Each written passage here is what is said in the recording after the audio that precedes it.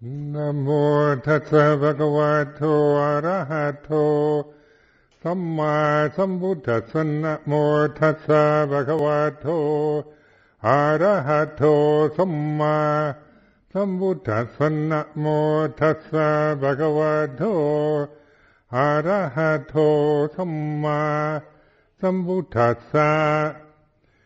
Buddhaṃ Dhammaṃ Saṅghaṃ Namasāmi. Today was this wonderful day.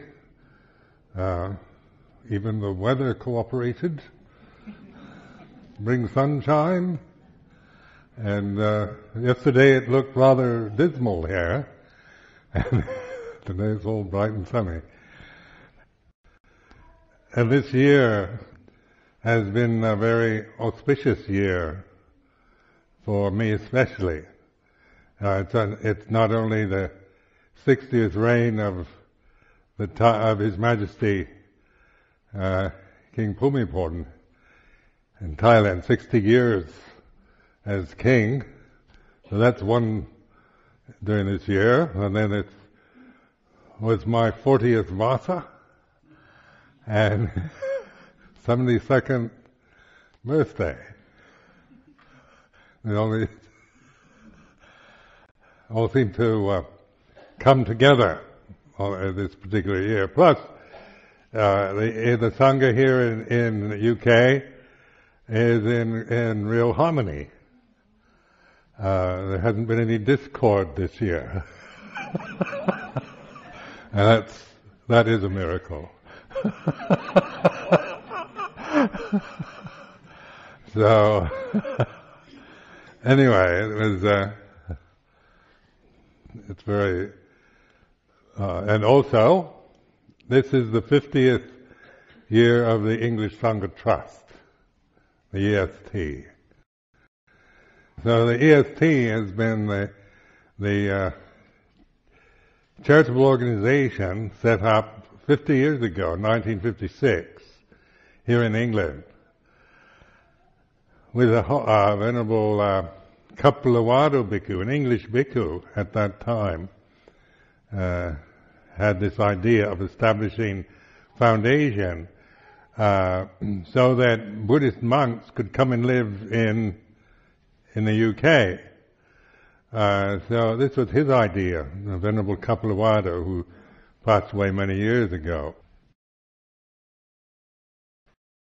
And so it was set up deliberately in an intentional way to support Buddhist monks and nuns, so that that's its purpose. It was never set up as some kind of just Buddhist foundation, but it was established particularly to make it possible for alms mendicants, Theravada alms mendicants, to live in this country.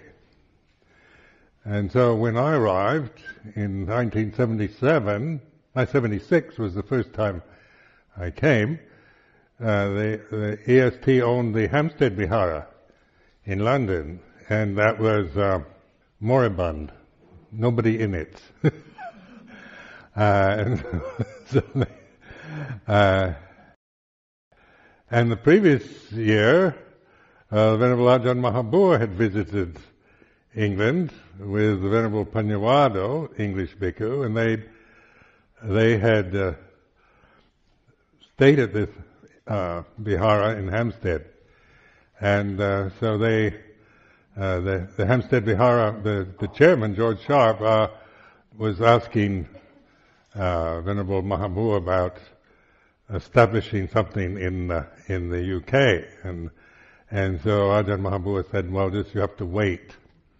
That he didn't have anybody, and so it was a matter of waiting. So George kind of closed the Vihara down, and then when I came in 1976, on the way back to Thailand from the United States, I spent 3 days. This was the hot summer of 1976, and so it was like one of these. I had this incredibly good impression of the warm, sunny English climate.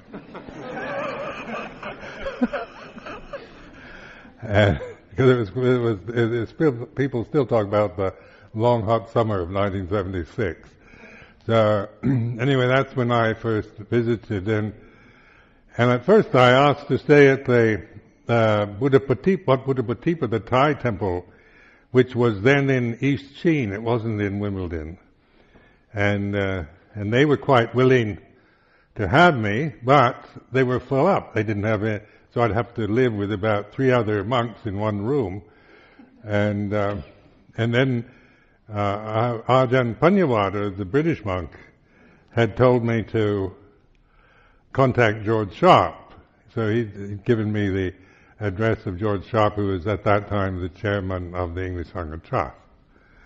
So, seeing the crowded conditions at Wat Buddhapatipa, I phoned George Sharp, and he immediately came, took me to the Hampstead Vihara.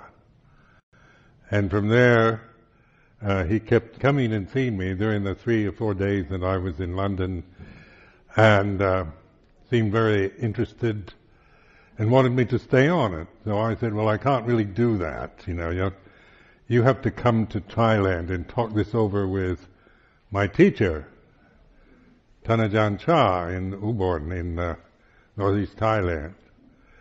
So George came a few months later to Thailand, and Ajahn Chah put him to the great test. I told Ajahn Chah about this situation here, and he didn't commit himself in any way, just looked his usual bemused expression without showing either aversion or interest. So I didn't know what to expect. So when George Sharp came, then he treated George not very nicely at first, and I think Ajahn Chah had a way of testing your mettle to see what you were made of, and George, of course, managed to accept everything, and eventually it was agreed upon that he invited Ajahn Chah and myself to come and live in London, the Hampstead Vihara. Come to see anyway, come to inspect the situation. So we arrived in England on May 6th, 1977. What's one of those memorable days? So this is actually my 30th year in living in England. So over that time, the idea was to establish a forest monastery, and so we weren't keen on living in London, but Ajahn Chah said to stay in London until we had more of a feeling and opportunities to know the situation. So we stayed in the Hampstead Vihara, and we went on the alms round every day. He told us to go Bindabat, and of course near Hampstead Heath, a rather nice part of London, is a good walk, so you could walk out of the Hampstead Vihara, walk up on Hampstead Heath in the morning, watch all these wealthy people walking their Afghan hounds, and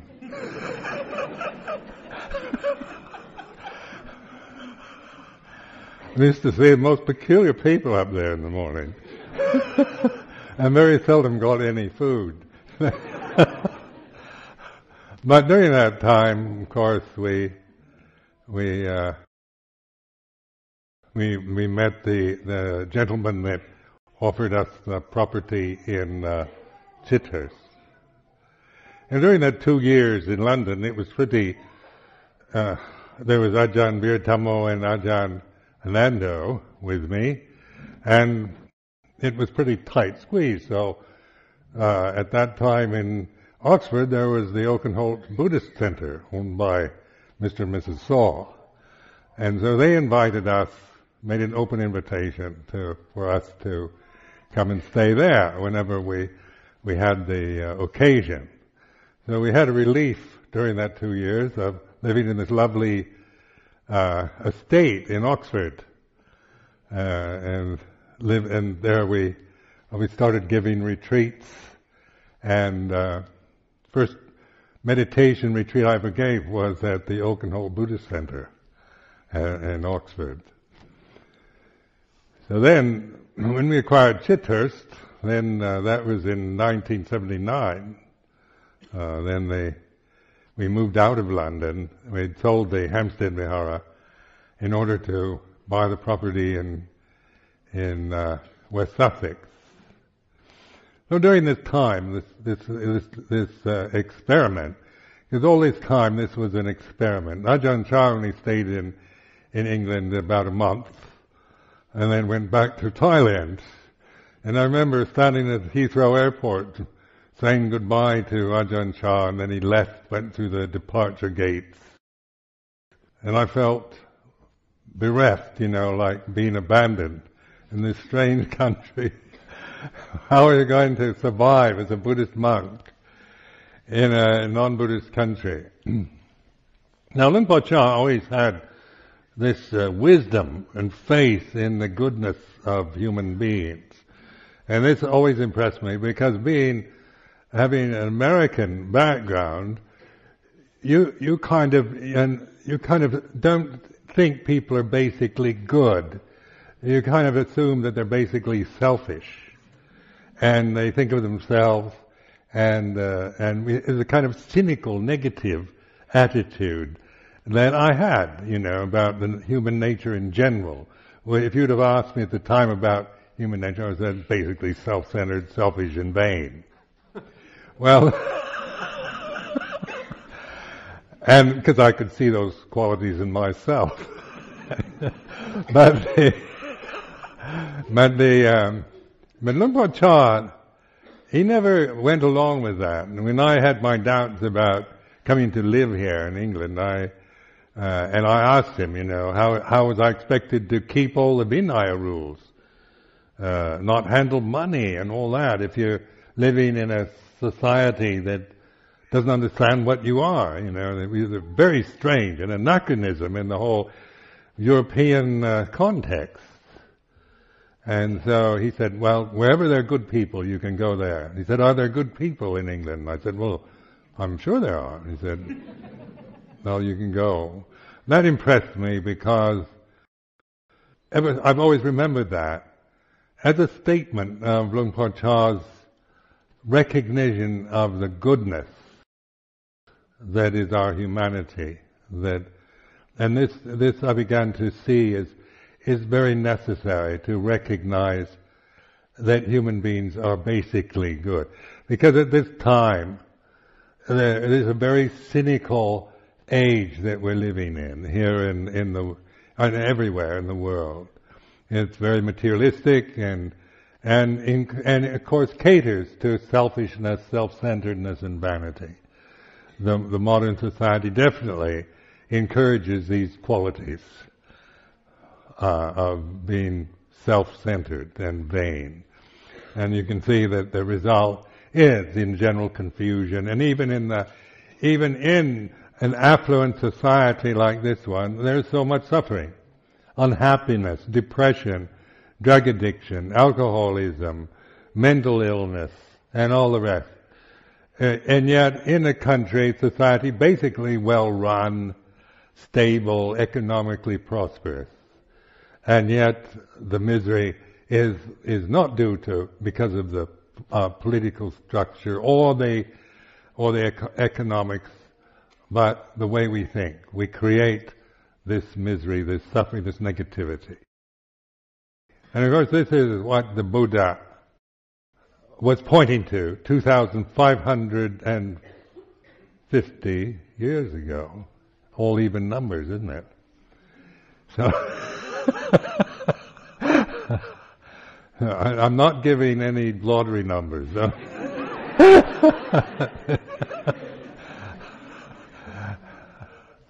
Luang Por Chah was very much anti, superstition or anything like that. But so